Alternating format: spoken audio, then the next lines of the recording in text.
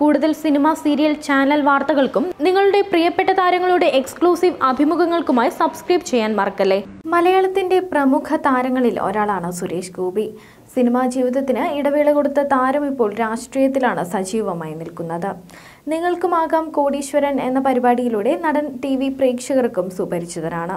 ഇപ്പോൾ തന്റെ ഭാര്യ രാധികയ്ക്കുണ്ടായ ഒരു ഉൾവിളിയിൽ, എന്നാൽ അത് ജന്മത്ത് നടക്കില്ലെന്ന് താൻ ഭാര്യയോട് പറഞ്ഞെങ്കിലും യഥാർത്ഥത്തിൽ സംഭവിച്ചത് നടൻ വെളിപ്പെടുത്തിയിരിക്കുകയാണ്.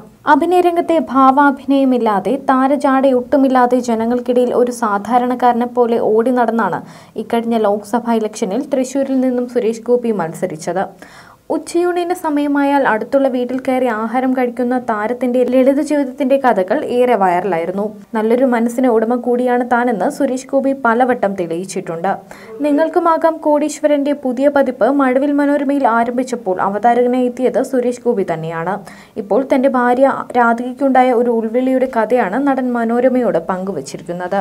അമിതാഭ് ജി ചെയ്ത കോൻ ബനേഗാ ക്രോർപതി എന്ന പ്രോഗ്രാം അന്ന് വലിയ ഹിറ്റാണ്. രാധിക ആ സമയത്ത് പറഞ്ഞു, ചേട്ടാ, ഇത് മലയാളത്തിൽ ചെയ്യുകയാണെങ്കിൽ ചേട്ടനായിരിക്കും ഇത് ചെയ്യുക. അതെനിക്കൊരു വെളിപാട് പോലെ തോന്നുന്നു.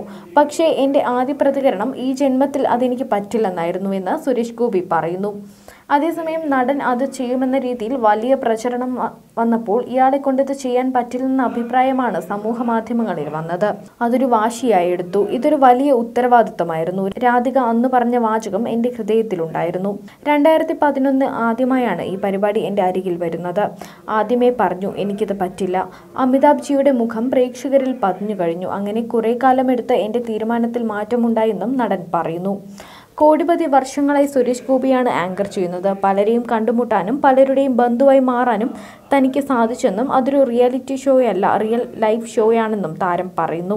സത്യസന്ധമായി നടത്തുന്ന പരിപാടിയാണിതെന്നും വന്നിരിക്കുന്ന സെലിബ്രിറ്റികൾക്ക് പോലും ചോദിക്കുന്ന ചോദ്യമോ ഉത്തരമോ നൽകില്ലെന്നും താരം കൂട്ടിച്ചേർക്കുന്നു.